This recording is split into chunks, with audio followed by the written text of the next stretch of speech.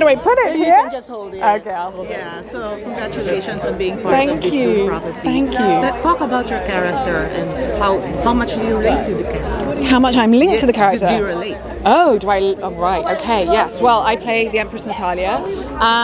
You know, I mean, she's a really interesting character. She's pretty tough.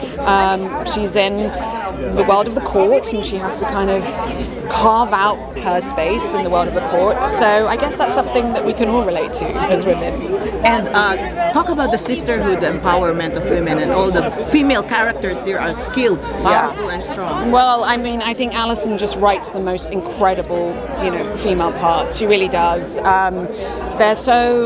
They really challenge our sort of received ideas about, how we see women portrayed on film. And it's so refreshing to see, a cast of women and so many women over the age of 40, which I think we need to see more of, who are also, incredibly strong. And I love that. And who are you wearing today? You're amazing. Oh, so this is Mithridate.